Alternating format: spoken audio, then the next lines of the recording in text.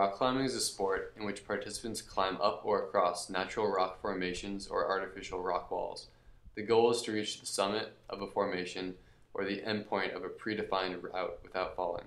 Rock climbing involves many different body systems, but the three main body systems include the respiratory system, the muscular system, and the circulatory system.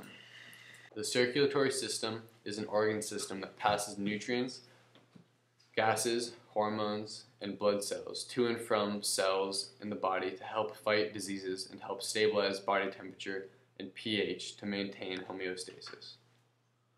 The muscular system is the anatomical system of a species that allows it to move.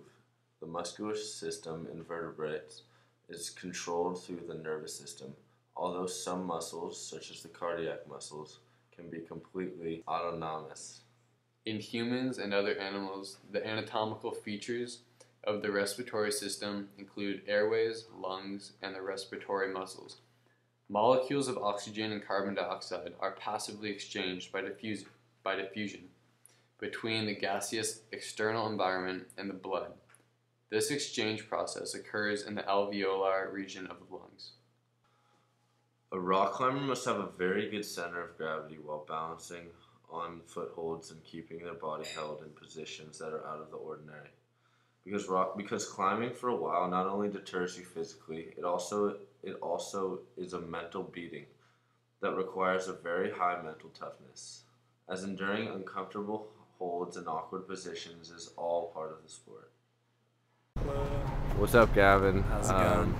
So we're just here interviewing Gavin, and we wanted him to know what draws him to rock climbing and why he enjoys it so much and things like that. Well, I enjoy rock climbing mostly for the places it takes you and the people you meet. But other than that, in a physiological sense, I enjoy it because you get yoked.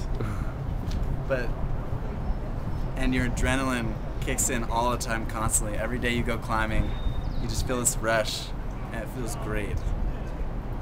Rock climbing also uses your circulatory system to regulate the climber's heart rate and blood pressure. Climbers tend to have a disproportional rise in heart rate and use maximum oxygen consumption. This is because the majority of the time you are using static moves, which produce a much higher heart rate because you are constantly exercising an isometric hand grip. And the other part of the time, you do dynamic moves, which enhance circulation, keeping your heart rate steady. In climbing, your arms, for the most part, are above your head, which increases the heart rate. And the heart rate may also increase with psychological stress, like fear of falling or anticipation of falling. The muscular system is probably the most important system of rock climbing. Muscles get energy through breaking down nutrients such as electrolytes and sugars. The muscles send signals to break down glycogen to give the muscle the necessary power to make a move from handhold to handhold. The broken down glycogen is sent into the bloodstream. Although the continuous strain is diminishing the ATP reserve and increases the amount of lactic acid buildup, the muscle tries to pour unwanted waste into the bloodstream. The actual muscles in the muscular system work by holding onto the bone and contracts together, pulling bones together, creating movement. Alright, what are some of the different moves that you do in rock climbing, and what muscle groups do they use? You use a lot of forearm muscles, because that affects your grip strength.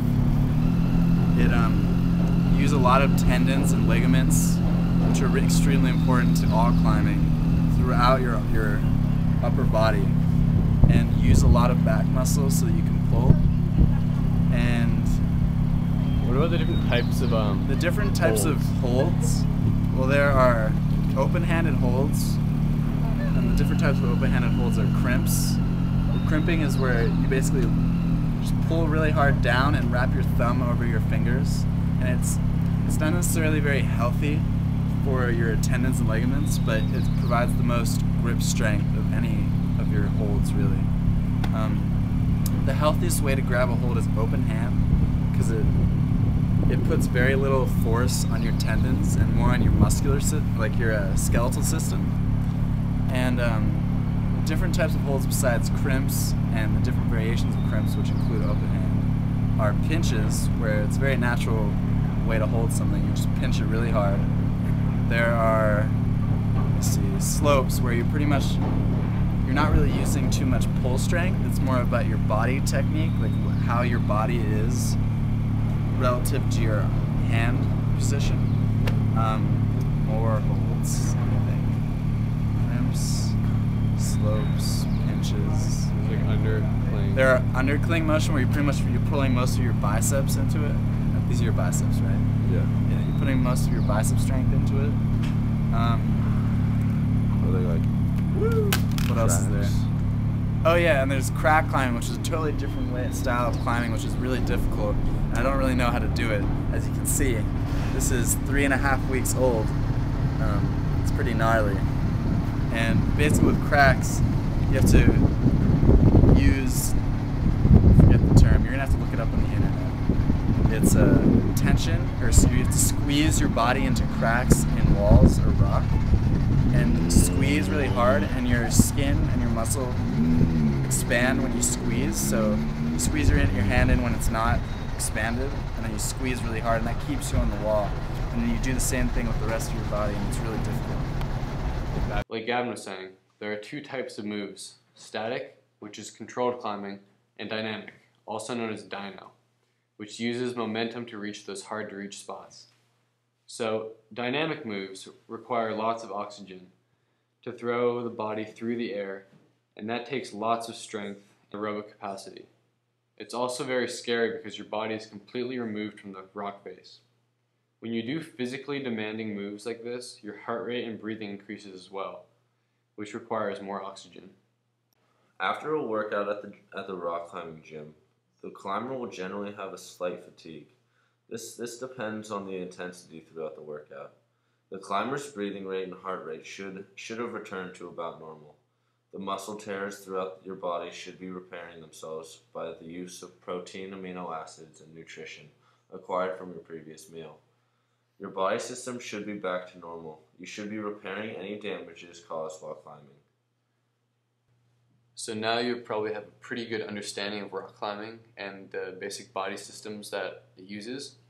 Now the next step is for you to get out there, give it a try. You should go to your local climbing gym and take a class, or if you know an experienced climber, have them take you out for a day. Whatever the path you choose, you will probably know if climbing is the sport for you pretty quickly. And remember, always climb safe, climb fun, and climb hard.